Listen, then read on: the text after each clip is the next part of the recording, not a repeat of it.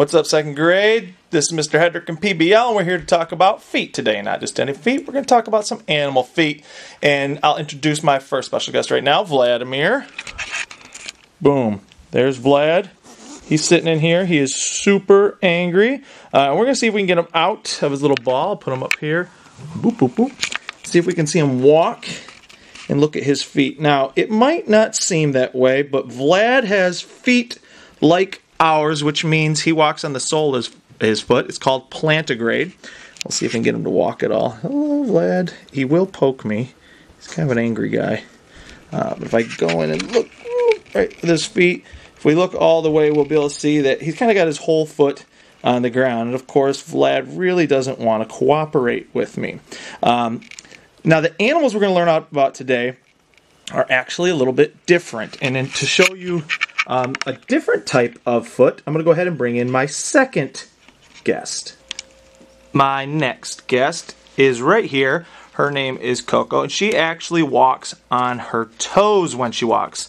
So right now she's laying down, but there she goes. She's up, and if we look, Coco up.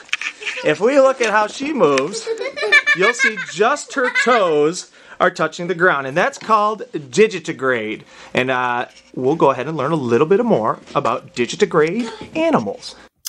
Okay, so we learned about two types of animal locomotion. So animals that walk on their flat feet like Vlad the hedgehog and like you and I.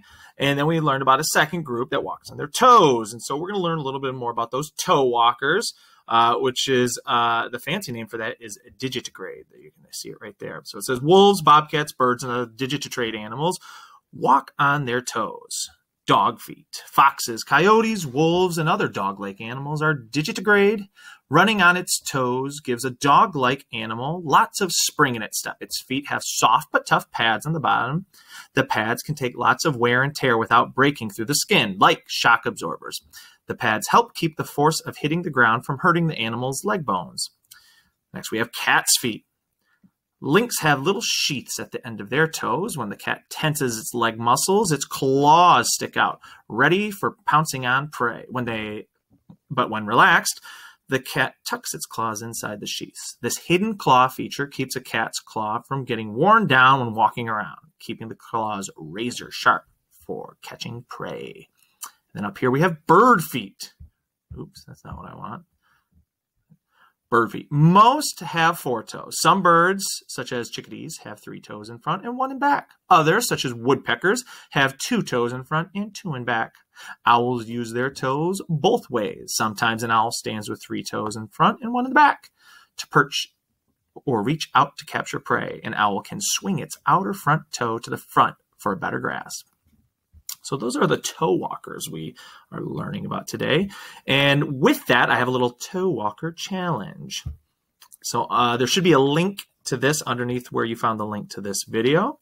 And down here are the 3 challenges you're going to do. Challenge number 1. It says cats and dogs spend all day walking on their toes. Let's see if you can last 1 minute. Have a parent set a timer for 1 minute and walk around the house on your toes. Don't let your heels touch. All right, so it's going to be 1 minute, and you're going to walk around, not just stand in one spot. You're going to try to walk around the whole house, move a lot, see if you can stay on your toes without letting your heels touch once for that whole minute.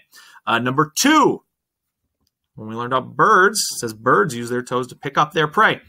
Choose 10 toys from your room and try to put them away using only your toes. Now, this one's a little tricky. I have to admit I'm pretty good at picking things up with my toes. It's an amazing skill I have. I impress a lot of people with it. So you can go ahead and go to your room. If your room's already a mess, just use the toys that are already there. If your room is nice and clean, you can kind of spread out 10 toys of your choice and then pick them up again with your feet. And then challenge number 3. It says find an animal around the house and draw what their feet look like. If you have a pet, you can use them. So if you have a dog or a hedgehog or a bird or a cat, you can use that. But even if you don't have any animals, you can sit still by the window. And I bet after a while, you'll either see a bird kind of fly by and land or some squirrels moving about. If you have binoculars, great. But even just kind of sitting there, if you want to get a nice little sketch of what an animal around you's foot looks like. Hopefully you have lots of fun with this. Can't wait to hear. Have a wonderful day and stay safe. How do it? I gotta turn it off there.